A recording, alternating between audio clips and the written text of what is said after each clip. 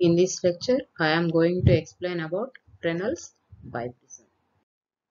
Fresnel's biprism was devised by a scientist Fresnel to show the phenomena of interference. Fresnel's biprism is an optical instrument used to produce two coherent images of a given slit which are separated at a certain distance and behaves as two coherent sources. Fresnel's biprism was devised to produce coherent sources. Now coming to construction. A biprism is a combination of two acute angled prisms placed base to base. Acute angle means the angle less than 90 degrees and obtuse angle means the angle greater than 90 degrees. So here this biprism can be considered as the combination of two acute angled prisms which are arranged base to base. Now this combination is obtained from an optically plane glass plate by proper grinding and polishing. The obtuse angle of the prism is about 179 degrees and the two acute angles are half degree and half degree. Half degree is nothing but 30 minutes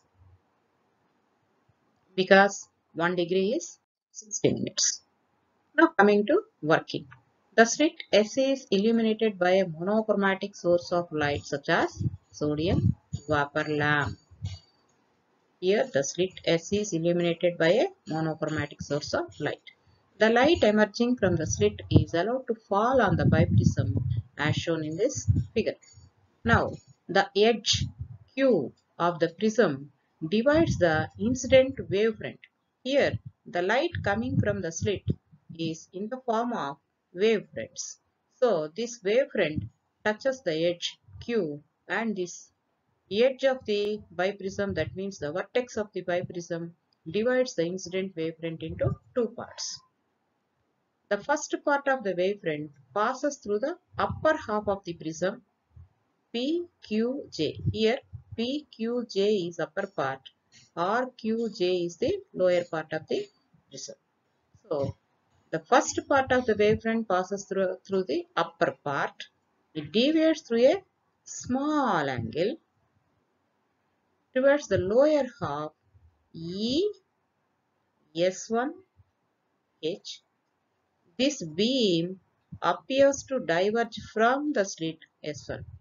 Originally this is the beam, but if you see here, E S1H is one beam, upper portion of wavefront that is deviating towards the lower side.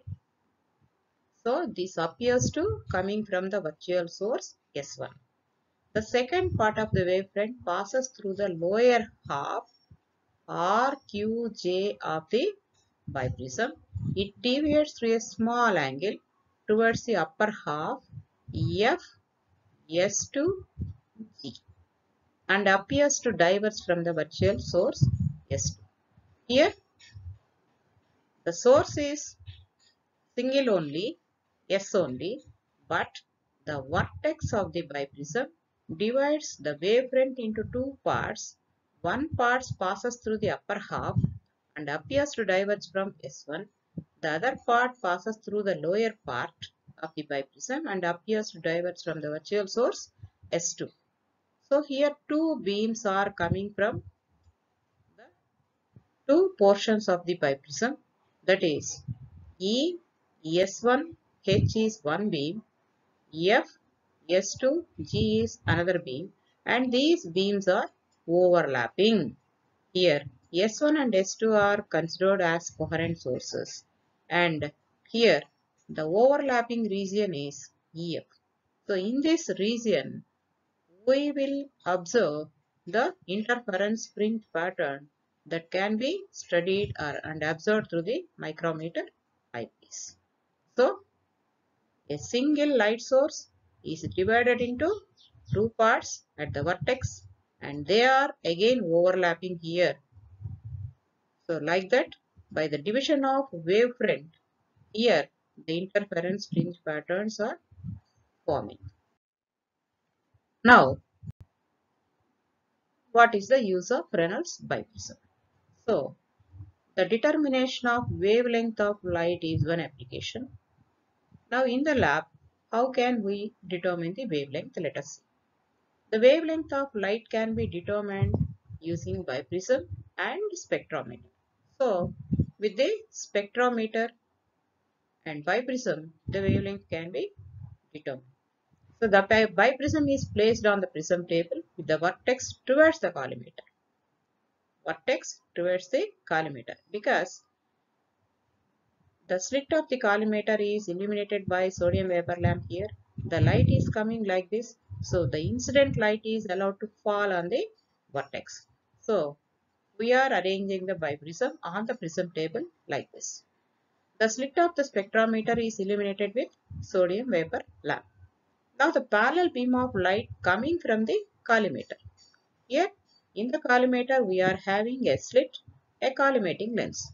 So, the parallel beam of light that is coming from the collimator is made to incident on the biprism, seeing through the eyepiece of the spectrometer. Here, we are seeing through this. So, the telescope consists of an objective and eyepiece. We are seeing through this eyepiece. Two virtual images are observed. Two virtual images of this slit are observed like this, and these two virtual images are said to be coherent sources S1 and S2. Now, the readings for S1 and S2 are noted as R1 and R2 with the help of two verniers of the spectrometer, and the difference between R1 and R2 is noted as angular distance between the coherent sources. So, the first part of the experiment is the determination of angular distance between the coherent sources, that is alpha. Now, coming to second part of the experiment. So, here we want to determine the angular fringe width.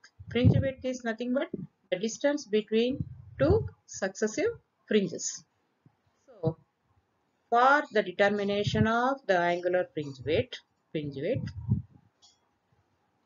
we are removing the collimating lens of the collimator and objective of the telescope, because the collimating lens, it receives the light and made the light as a parallel beam.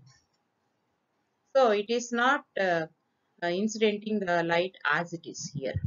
And here this objective, it receives the light that is passing through the biprism and it focuses here. So we are seeing only the coherent sources but not the fringes.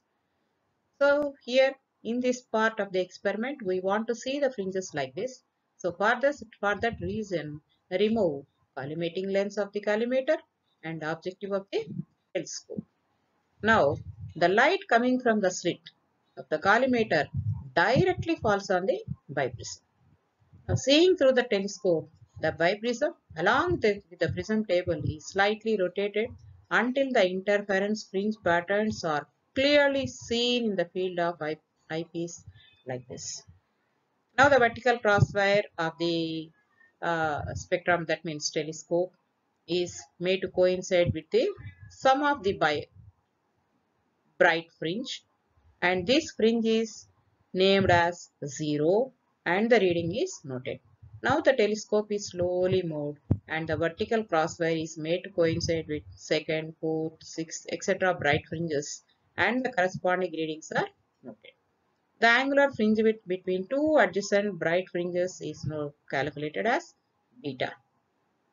Now, knowing the values of alpha and beta, we can calculate the wavelength of incident light lambda using this formula alpha into pi by 180, because we are converting the angular distance as the linear distance here. Hence, alpha into pi by 180, beta into pi by 180, AB by A plus B. Here, what is A? The distance between slit and biprism is A. The distance between biprism and the crosswires is B. So, by knowing the values of A, B, alpha and beta, we can calculate the wavelength of incident light using this formula. In general, the wavelength of light is determined using the formula lambda is equal to beta into 2d by capital D. Here beta is the fringe width, 2d is the distance between two coherent sources, and capital D is the distance between the source and screen. So this is the general formula for the determination of wavelength in case of interference fringe pattern. But for a biprism, this is the formula. The wavelength of light can be determined using this formula lambda equal to alpha into pi by 180, beta into pi by 180 into AB by A plus